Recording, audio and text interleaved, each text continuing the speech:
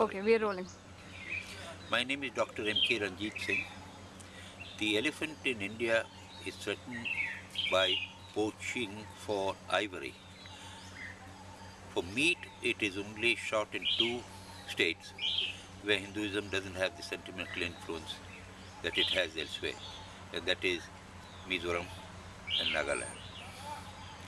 In the rest of the country, they are poached only for ivory, as I said, and therefore don't buy anything of ivory and don't allow, if possible, anybody to buy anything made of ivory. The second threat is from the qualitative and the quantitative degradation of the habitat. And therefore, do whatever you can to save, protect the remaining habitat of the elephant and their connectivity so that they can move around between one area to another. Thank you.